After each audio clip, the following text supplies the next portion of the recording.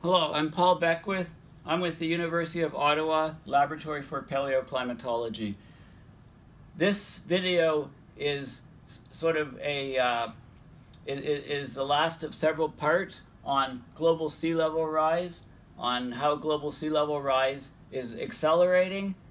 In fact, how it's following an exponential trend due to an exponentially declining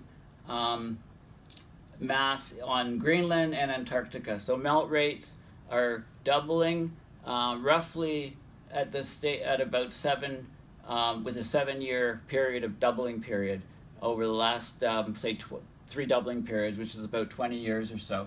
So because this section is quite important, I'm going to overlap a few things from the previous video. So I was showing basically Antarctica. This is showing Antarctica and Greenland, and how, you know, there's a lot of these prograde beds on Greenland. So as you get calving, the ice goes off. Because the ice is sitting on bedrock, it's above sea level. So when it breaks off and goes into the ocean, it will cause a sea level rise. And as we get more and more calving at the coastlines, then these glaciers, it's like taking a cork out of the bottle, and the movement of the glaciers over the land is increased. Also, the glaciers are getting darker because of meltwater ponds on the surface, and some of that water is drilling down through the ice to the bedrock, lubricating the bedrock. Large parts of the continent are grounded, large parts of the ice are grounded below sea level, so the seawater goes in and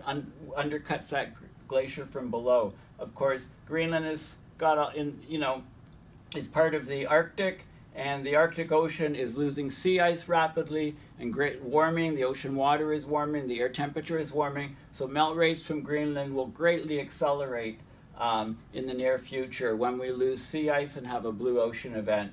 And also we have less and less snow cover in the Arctic in the spring, so we're getting a whole warming there. And this particular winter, the sea ice is not forming properly, it's stalled out, and it is at great risk of completely melting out in the summer of 2017. Certainly will happen soon, within the next few years.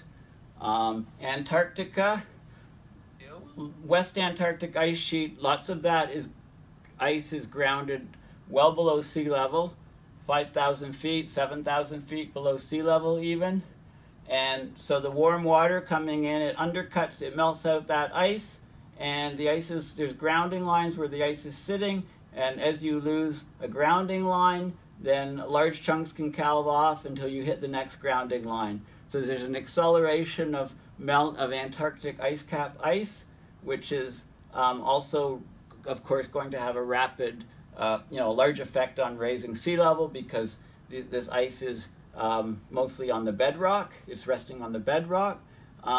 So what we see is also because of all the freshening of the water from the ice calving and the sea ice forming and melting, then this water is fresher, and therefore it's lighter, and it's reducing the amount of Antarctica bottom water that is formed. So we're getting more North American deep water coming in, and we're getting an equivalent of more than 30 Amazon rivers extra flowing in to a particular glacier called the Totten Glacier. So this is a Robert Scribbler article recently on the warm water with flow rates of 30 Amazon rivers, which is melting one of the East Antarctic's largest glaciers. So this is the glacier front, the Totten Glacier, and here's where we are. Here's where it is on Antarctica. Okay, so it's on East Antarctica, and it's got embedded in the ice in this particular glacier is about 12 feet or more of sea level rise. So we're talking about, roughly 4 meters of sea level rise just from this one particular glacier. There's a large canyon running between 2,000 and 3,600 feet below sea level, 6 miles wide. It's a weak point, the Achilles heel of this particular glacier. It's melting from below, and it's causing rapid sea level rise. Over recent years, it's believed to be in the range of 60 to 80 billion tons of ice loss per year for this one particular glacier in Antarctica. And this is new information, so the more we study about loss of glaciers from Greenland and Antarctica, the worse the picture becomes. It all leads to a story saying that we're going to get very rapid global sea level rise, much beyond what has been published in any of the papers, any of the IPCC reports, etc. On Greenland, it's the, also on Antarctica, on West Antarctic ice sheet, the glacier to watch is the Pine Island Glacier region, or PIG, if you like. And it's connected to, I believe, the, is it the Thwaites? Or, no, anyway, this particular glacier is, it's responsible for about 25% of Antarctica's ice loss up to now. So this is another very fast-moving glacier that is, one to definitely watch. And the West Antarctic ice sheet has about 5 meters of sea level rise embedded in it. Of course, the East Antarctic ice shelf by far has the most mass of any of the glaciers. Yeah, it's the Thwaite Glacier is feeding the Pine Island Glacier.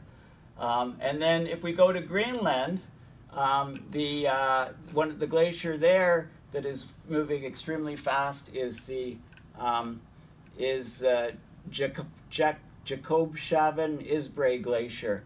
It's one of the fastest moving glaciers in the world, and it's responsible for causing a lot of the sea level rise that is derived from Greenland.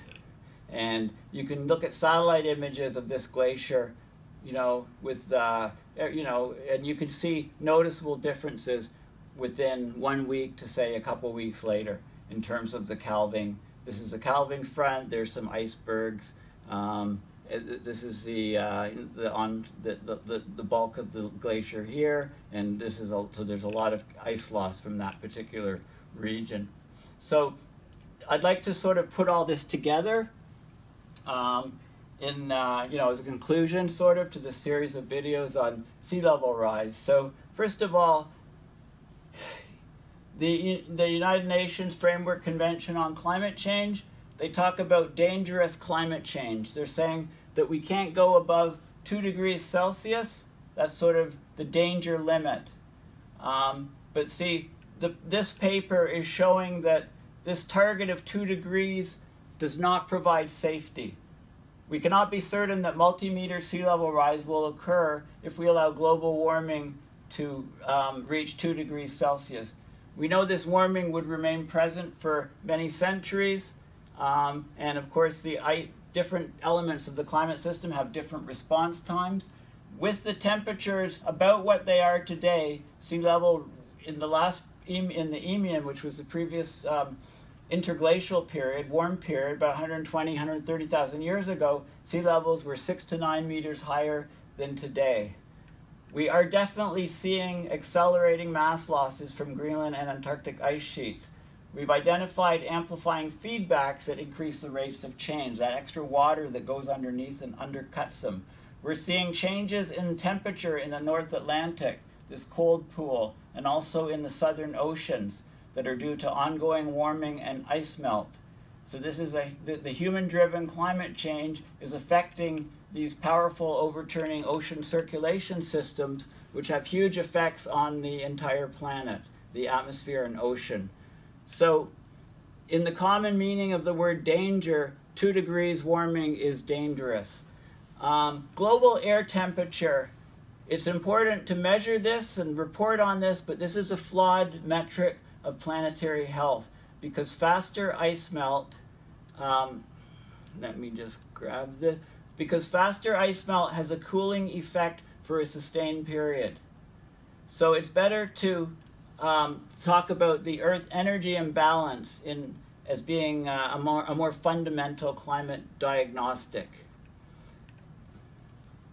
Now,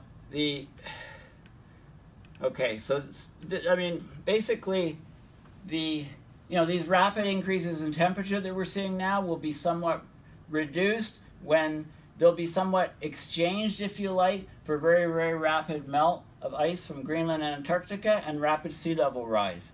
So we can say, oh, the temperature's not increasing as fast as it was before. Meanwhile, our coastal cities are going underwater. So this is not a good thing. We're seeing these large amplifying feedbacks in the climate system. It's out of equilibrium. It's changing rapidly. And there is a possibility, a real danger, that we will hand young people and future generations a climate system that is practically out of control.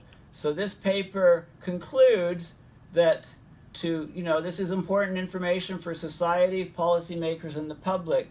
We have a global emergency. We have a global climate change emergency. Fossil fuel CO2 emissions need to be reduced as rapidly as possible.